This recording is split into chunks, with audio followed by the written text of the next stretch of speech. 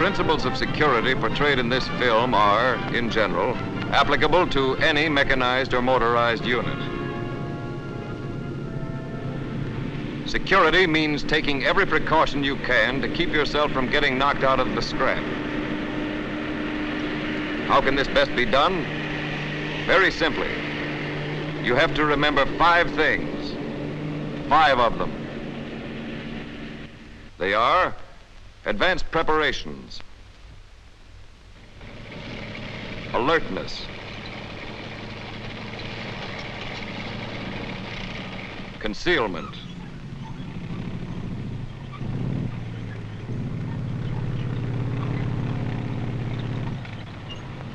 dispersion,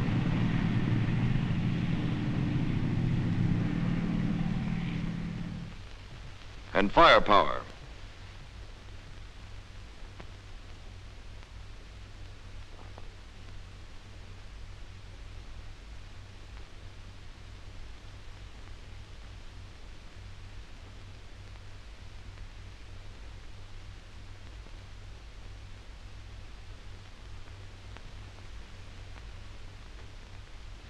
This sketch represents a mechanized column marching into a combat area.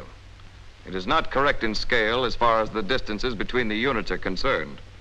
Its purpose is to show the positions of each of the units and how those positions afford the best possible security and protection to the main body. Here is the main body. There are ground and air reconnaissance elements far out in front. Flank guards at each side. A rear guard coming along behind. And the advance guard directly ahead of the main body. Yet with all that protection surrounding it on all sides, the main body itself must take certain measures of local security. The enemy is interested in getting at the main body, not the protection. So we're going to take an interior tank platoon in the main body and show how those 5 basic principles I just mentioned are applied. Let's begin at the beginning. Advanced preparations. For one thing, you have to be ready for gas. Every 2 weeks, a panel on each tank must be freshly painted with liquid vesicant detector paint. This is remarkable stuff. When gas droplets touch it, the color of the paint changes from green to red and gives you a warning.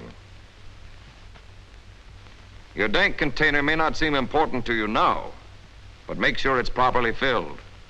If gas comes your way and you have to decontaminate, it's mighty useful. You know what kind of monkeys you're up against, and you know enough to keep your gas masks ready and handy. It'll be too late to start looking for them when a gas attack is on. And nobody needs to tell you how you depend on your fuel. Even if he's sure the gasoline tank has been filled up the previous night, the tank commander must recheck it. Another must is check your engines. A stalled tank is a menace to the whole column.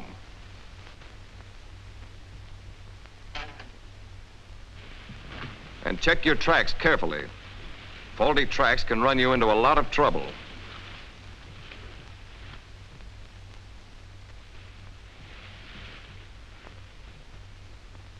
Your large caliber gun isn't much use without shells. Make sure you have your full quota. Just one shell may decide whether you live or die. And be sure your ammunition is clean and undented. Machine gun ammunition is just as important. Someone may have slipped up. Look it over. Make sure.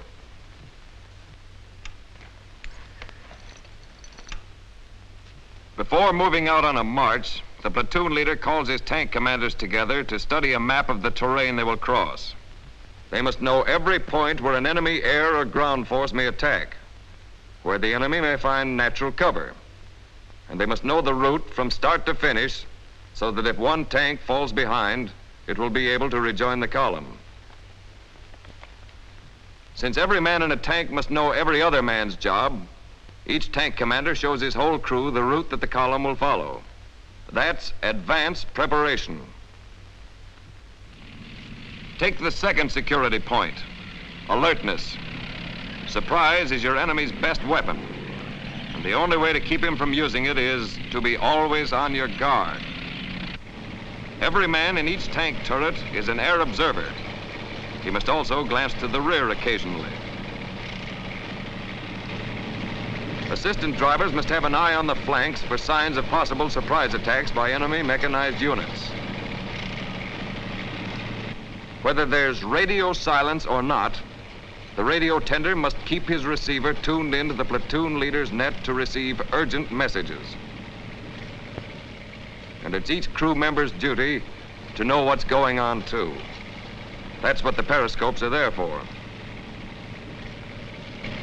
No matter how tough a tank commander is, continuously being on the alert is bound to tire him. He needs a relief once in a while. The turret's a spot for an alert soldier. He must be quick to spot messengers,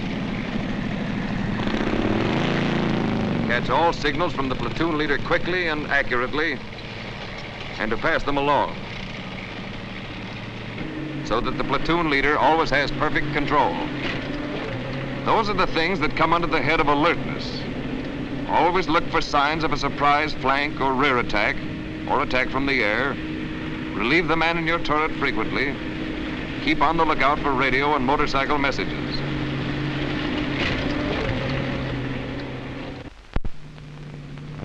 Now the third point in security, concealment. One thing certain, you can't hide tanks in a dust cloud. So unless you like bombs raining down around you, keep off dusty road shoulders.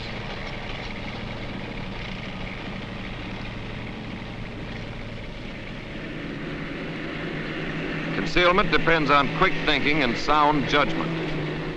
For instance, suppose you're in the sun on a road, and there's shade to the right, but there's also a dusty shoulder. Will you choose the shade and the dust, or the sun and no dust? The sun may make you a target from the air, but dust would show you up for miles around. Pass up the shade. Naturally, when you find shade with no soft shoulder or dangerous dust, take advantage of it. Shade can help conceal you from an enemy air observer. Speaking of enemy air observers, be careful of reflections from goggles, even in shaded areas. Goggles are to protect your eyes, not to flash your position to the enemy. If you are not using them, do not wear them on your head or keep them in any other position where they will throw reflections. When your principal object is speed, your tank column may have to stick to an open road with practically no concealment.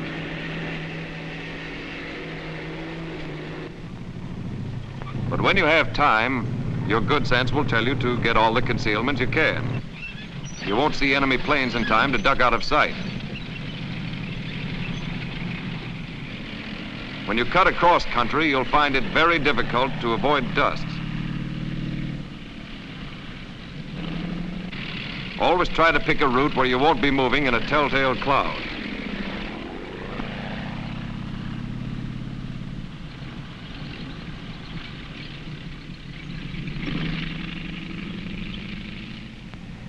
Where dust is unavoidable, it's useful to remember that tanks in line formation raise a much smaller dust cloud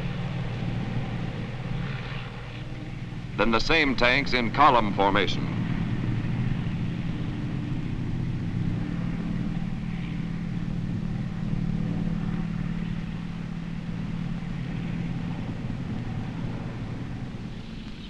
When you're moving across hilly terrain, remember there's nothing an enemy gunner likes better than tanks silhouetted against the sky.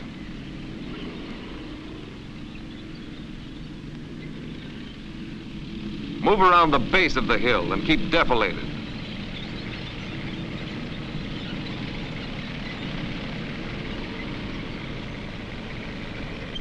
Let's sum up concealment. Use concealing terrain wherever possible. Don't silhouette yourself against the sky.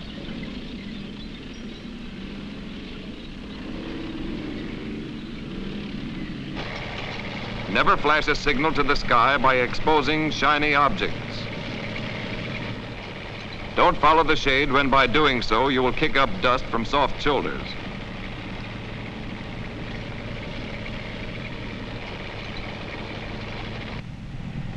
Remember, above all, try to avoid raising dust clouds. Sometimes this can be done by moving slowly.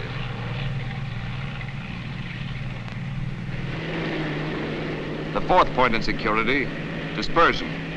Proper distance between vehicles is one of the most important and yet the most often disregarded.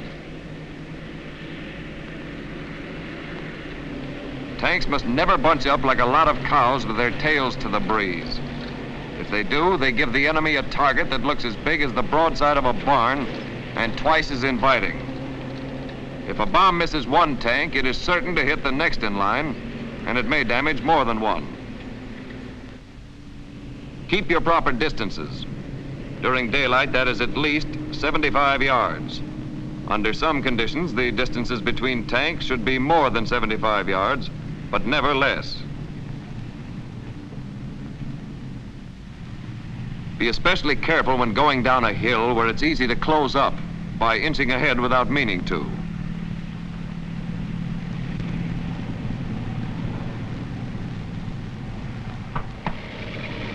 If you have engine trouble and have to pull out for repairs, move far enough away not to bunch the rest of the column. To avoid confusion and perhaps a dangerous general halt, signal the rest of the column to continue the march. And when your tank has been repaired, don't try to catch up to your former position. Wait for a halt, then rejoin your platoon.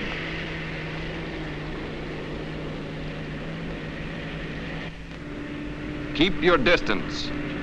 In daylight, that means 75 yards. Sometimes more, but never less. Space out and keep spaced out. The proper distance is at least 75 yards.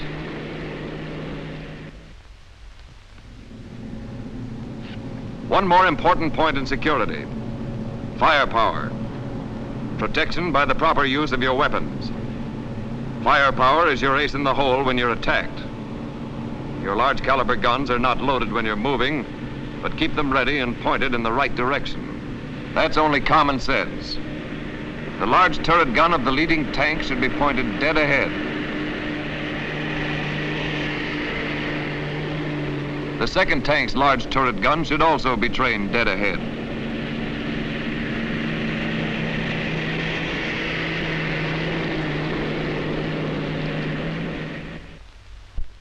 To guard against sudden enemy attacks, cover all directions at once.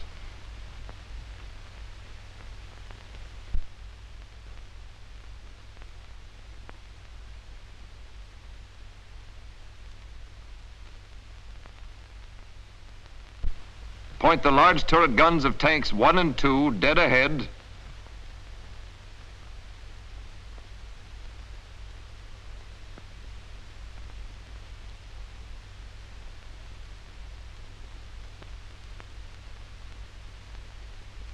Point that of tank 3 to the right.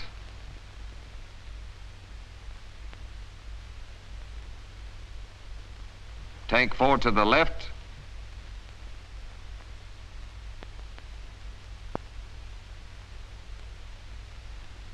And tank 5 to the rear.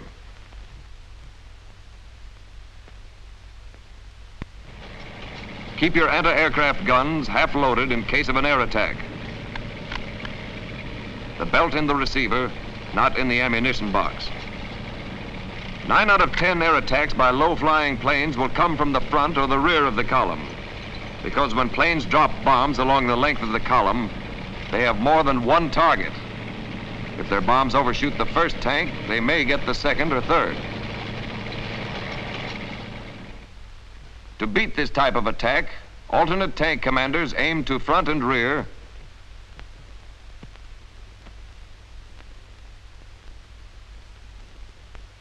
take a lead, and fire at the targets.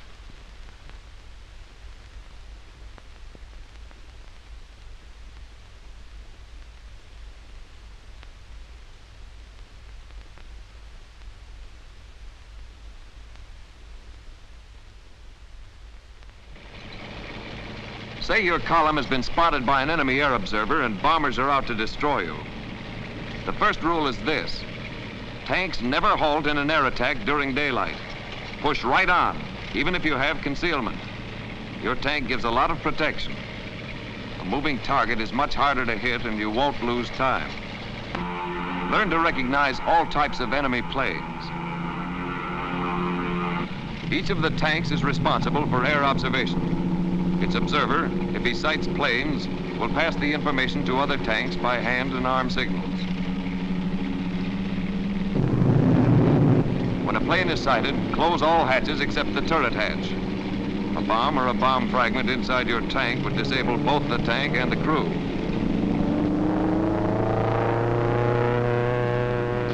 And train your anti-aircraft guns to get the best pattern of fire by pointing alternate guns to the front and the rear.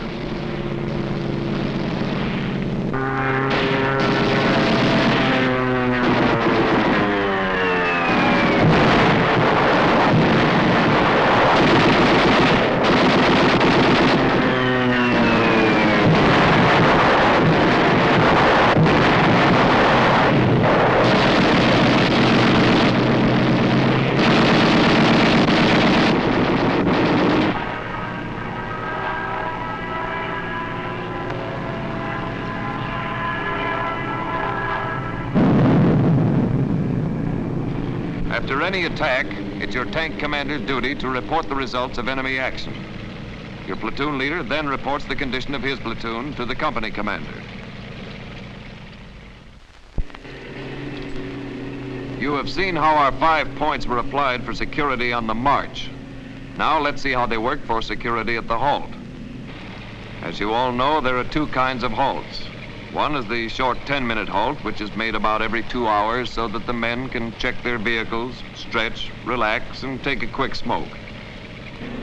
The other is the long halt to refuel, eat, and check your equipment. Let's take the short halt first.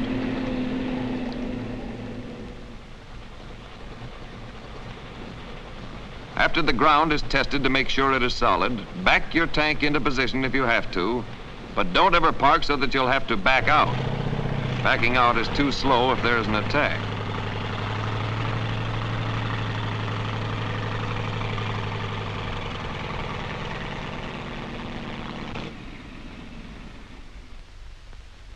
Make a first echelon maintenance inspection.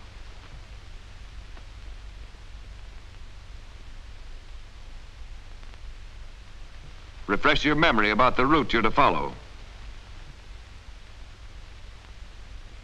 Now for alertness.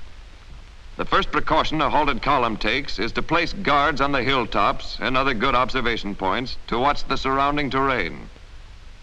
When you're halted, just as when you're on the march, surprise is the enemy's deadliest weapon.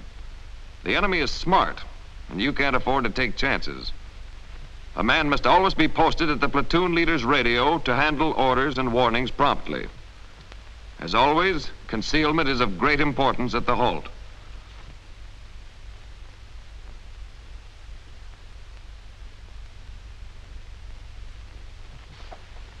Use anything that screens you from the enemy's view. And remember, he has observers in the air as well as on the ground. Dispersion and firepower at the short halt are 2 points so closely knit that they can be treated as one security measure. Just as they were on the march, guns should be trained so as to cover all the avenues of approach. And each tank must have a man stationed at the guns in the turret. The distance between any 2 tanks at the short halt during a march must never be less than 75 yards.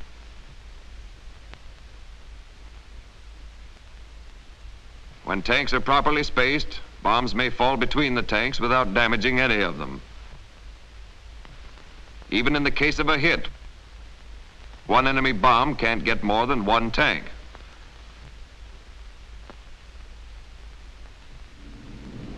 When the 10 minutes are up, the tanks move out on signal. They go right into column without stopping on the road to form. Those are the security measures for the short halt.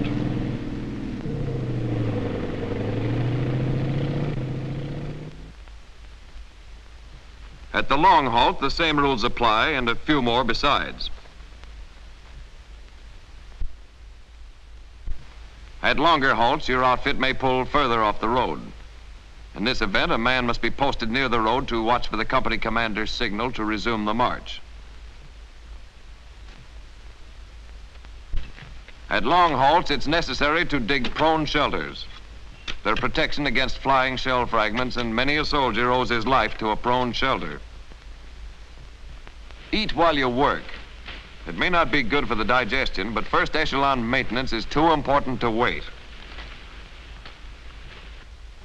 Good concealment is, as always, most important.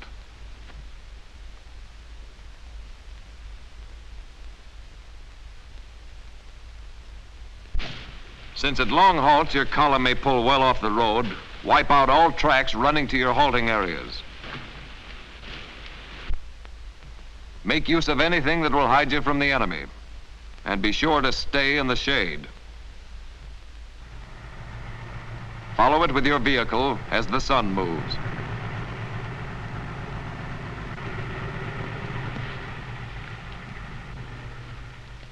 When there is no other concealment, get out that camouflage net. Here's a question. If we do not camouflage completely at a halt, what is the use in bothering with any concealment? The answer is this: a lot of use. Even though a sharp-eyed enemy observer can spot you, partial camouflage will hide the strength and type of your element. Some concealment is always better than none.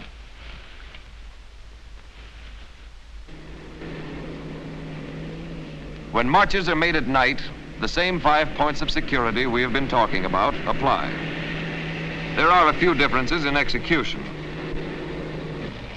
At night, for instance, vehicles stay just far enough apart so that each driver can see the tactical light of the vehicle ahead.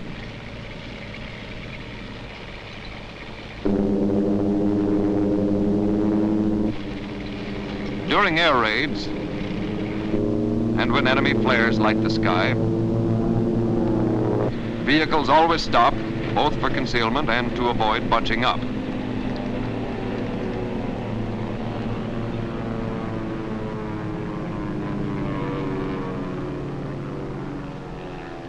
Firing, of course, gives your position away. Under no circumstances do you fire on planes at night, unless you're positive that you have been discovered.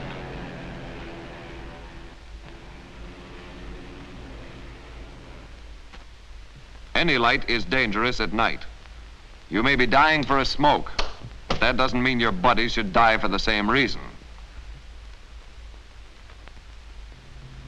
That's about it. Remember those 5 principles of security: advanced preparation, alertness, concealment, dispersion, and firepower. You know that old saying, we live and learn? Well, it works the other way, too. You learn and live.